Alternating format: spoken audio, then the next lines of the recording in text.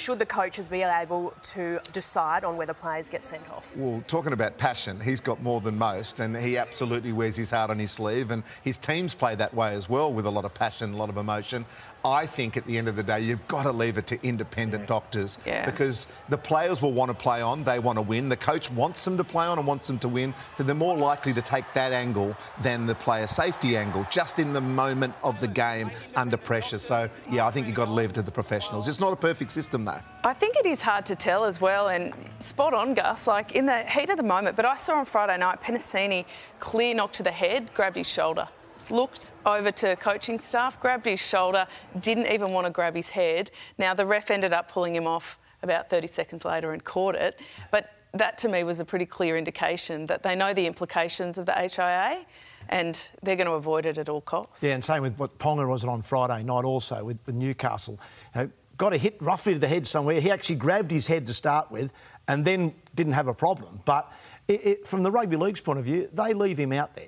Or they seem to be leaving him out there, there'll be implications down the track. So they're going to try and do whatever they can within the spirit and the laws of the game to protect the player, but also make the game a spectacle. So I'm with you, Gus. I think you've got to leave this to the experts at the moment, on the moment. Yeah. Well, another hot topic this week is player salaries. With the rise of the salary cap, there is debate as to whether player salaries and the top earning players' salaries should be public knowledge. Do you agree with this or not, Kate? Oh, I don't know. I mean, I think it's interesting for the fans. I love it. I love knowing, and we see, especially with the cricket as well, the IPL, when the salaries come out every year, it's super interesting.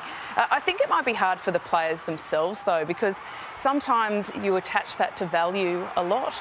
And, the players don't necessarily want it debated publicly whether they're valued.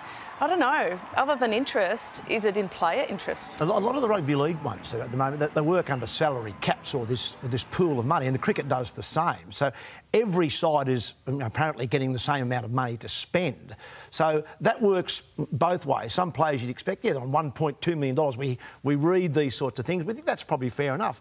But then you've got someone like the Dolphins this year. They've got the same amount of money to spend as, say, the Roosters, or say Melbourne, or Penrith, who have got star players across the board. They've got to spend money, big money, on players who, at this stage of their careers, probably aren't worth it.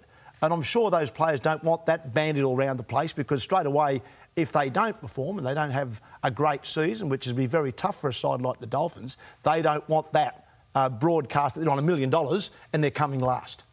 I certainly want to know as a fan, though. I don't want to know what I'm earning here, but I want them, especially on Tubby's. He's blowing our salary cap. Oh, massive. Triple M this year. I said, I'll just take what Gus is on. They said, you're not worth that.